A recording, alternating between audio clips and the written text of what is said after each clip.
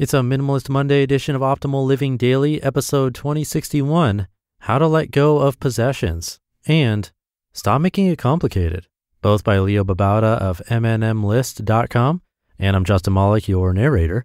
I read to you from some of the best blogs in the world every day covering personal development and growth, lifestyle, minimalism, and more.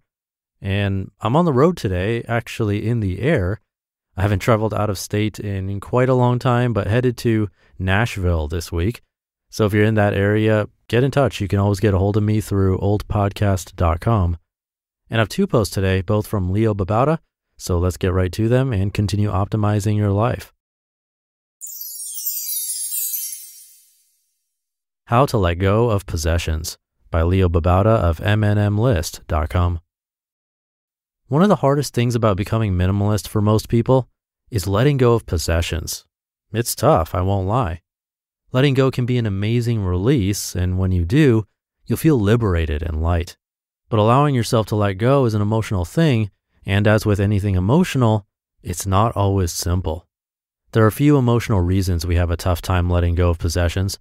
A little while ago, I read an excellent series on learning to let go of clothes from the very small closet, and several reasons were given for this difficulty.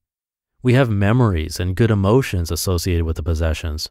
We spent money on the items, which meant we missed other opportunities to spend that money, and we hate thinking of the missed opportunities. We fear we might have an occasion to use the clothes in the future, or might lose 10 pounds and fit the clothes in the future. We fear an uncertain future when we might need the possessions because we don't have the money to buy more. And in the present, we enjoy having the feeling of plenty. As you can see, there's a lot that goes into this bond with our possessions. You might also notice that the first two are associated with the past, the second two are associated with the future, and only the last deals with the present. There are two ways we can beat those fears so that we are free to let go of possessions. Number one, focus on the present. Sure, we might have feelings about the past and worry about missed opportunities in the past, but those are gone. If we focus on the present, enjoying this time without the need for all these possessions, we can let go of the past. Be happy now, not tied to memories or missed opportunities of the past. If we get stuck in the past, we are missing the opportunities of the present. And fears of an uncertain future can also be banished if we focus on the present. The future hasn't arrived yet. The present has. We have no idea what the future will bring, so worrying about it is a waste of time. We'll cross that bridge when we get there. Instead, focus on living now in the present. And when you do that, you realize you don't need any of these possessions. All you need is to make the most of this moment right now. Number two, focus on quality over quantity. Sure, it might feel good to have a lot, to have that feeling of plenty. But if instead we focus on quality and not quantity, we can get an even better pleasure. Having a few good things is so much better than having a lot of things. Enjoying small pleasures now is better than the fleeting and unsatisfying feeling that possessions give us. So focus on the present and let the past and future fade away. Focus on quality over quantity. And in doing so, banish our emotional ties to possessions so that we can let them go. It's not as easy as it sounds, I know, but it can be done. And when you do it, you'll feel amazing.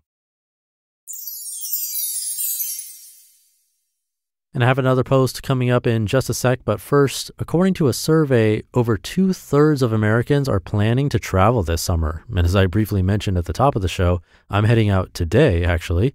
Excited to be heading to Nashville, which is the first time I've left the state of California in a couple of years. And all of this summer travel means that airlines, hotels, restaurants, bars, retail stores, and more have been ramping up their hiring. So where do growing companies like these go to build their teams? ZipRecruiter. And right now my listeners can try it for free at ZipRecruiter.com/old. When you post a job on ZipRecruiter, they send your job to over 100 top job sites, giving you access to their network of millions of job seekers. ZipRecruiter's matching technology scans resumes to find qualified candidates for your open roles and proactively presents them to you. You can easily review recommended candidates and invite your top choices to apply for your job, which encourages them to apply faster. And right now, you can try ZipRecruiter for free at this exclusive web address, ZipRecruiter.com/old. That's ZipRecruiter.com/OLD. Stop Making It Complicated by Babauta of Mnmlist.com. Now that I've learned to look at things with the lens of simplicity, I can see others making mistakes I've made in the past. I want to gently say to them and to my past self, stop making things so complicated. I'm not going to criticize how other people do things in this post, but rather talk about things I did wrong in the past.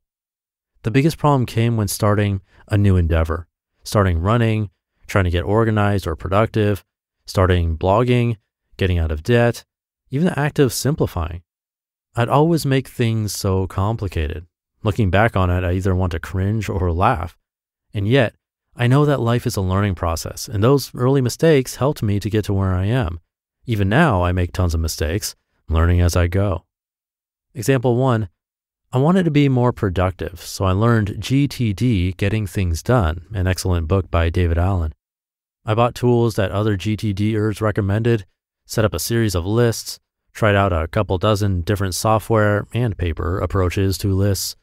Every GTDer knows this problem. GTD and many other productivity systems can end up being complicated. Today, my advice to my former self is stop making it complicated. Productivity, such as I care about it today, is simple. You pick the most important thing you want to do today, clear distractions, and start on it. You don't even need a list, though having a list for remembering what else needs to be done later is fine. Have one list, but don't fiddle with it. Just pick one thing and start working. Example 2, when I wanted to get out of debt, I tried various financial software, I made spreadsheets, I made schedules for payments, I tracked everything, and so on. It was complicated, believe me. Now I know it's simple. First, stop the unnecessary spending. I know, easier said than done, but once you learn to recognize it and stop your impulse urges, it's not complicated. Second, put everything you can to one debt at a time, first creating an emergency fund of at least $500. Pay off that one debt, then pay off the next. And example 3, when I started blogging in January 2007, I looked at dozens of different blogging platforms and software, themes, ad platforms, ebooks, articles on every possible blogging topic. This is natural as I was just learning the field. But today I know it's simple. You pick a topic and write, then hit publish.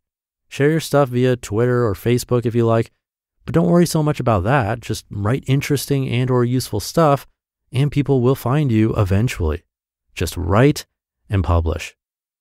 When you start something new, sure, there's a learning process, but also realize that while the learning is good, the doing doesn't have to be complicated at all. Find the simplest way to do things and just start doing it. You'll learn by doing. You just listened to the posts titled, How to Let Go of Possessions and Stop Making It Complicated, both by Babauta of Mnmlist.com. That should do it for today. Have a great rest of your day, and I'll see you tomorrow in the Tuesday show, where your optimal life awaits.